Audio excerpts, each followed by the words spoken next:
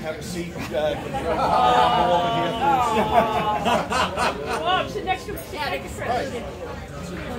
All right, you good? Mayor Bob Hedlund.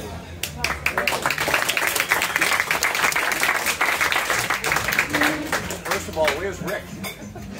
Hi, there he is. Oh, there he is. Well, you can come up here. Thank you for that incredible introduction. The Honorable Mayor of Weymouth, Robert L. Hedlund. Thank you for everyone joining us in support of Rick. And I'll try to talk over the music. Can you hear us back there? Yeah. What? So to start with, let me get a few introductions out of the way. We have some people that are kind enough to come out who have positions of great influence and power in the town of Weymouth, starting with Councilor Hedlund over here. Great former Councilor Edmund Harrington over here. Who I know is going to provide Rick with multiple sign locations down in his old district. We have a number of appointed positions here. We have Jim Parker, who you met at the door, unfortunately just left our housing authority. Janet Fogarty from our housing authority.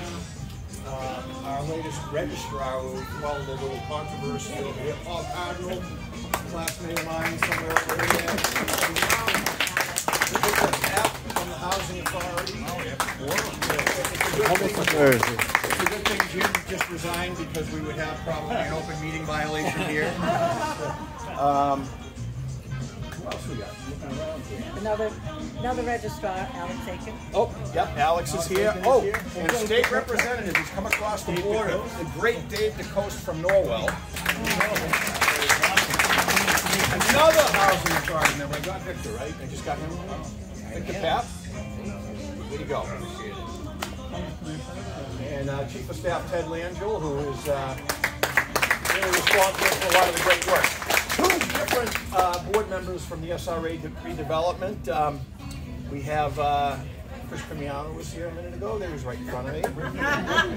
Pat O'Toole is here. Pat O'Leary, too. Not to be confused with the weight and coach in high school. I'm sorry. Freudian slip. And of course, the woman who had to sign off on this important mission in the back of the room, Rick's wife, Cheryl.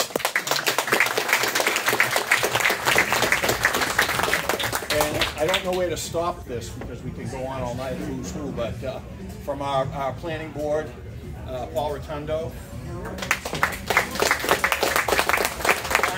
got James Mallory, in addition to Chief of Staff Landry here from the town side, and our planning department director, Bob Luongo. All complaints this evening are directed to him. He has an empty seat next to him awaiting for you to sit to provide.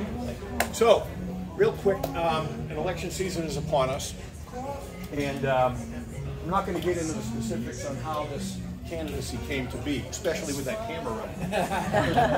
But I was pretty much undecided very late whether to do another term, and to be honest with you, there's a lot of love I was feeling at Town Hall, and we really have a good team up there. I can't say enough about the work ethic with most people who are at Town Hall.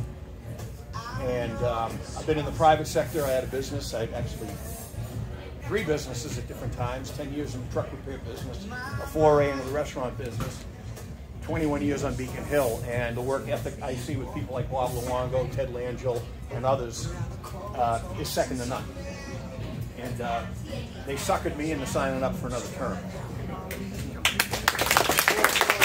I wasn't looking for an applause line, but we also have a council race, and we had the departure of one incumbent that is on the town council, one of the at-large councilors.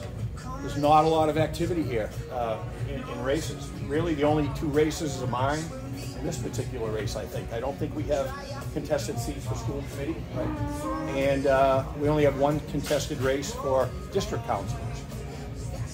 But anyway, there was one incumbent that was leaving, and I happened to be with Rick one day, and I said, gee, no one else is stepping up. Someone's going to walk in unopposed.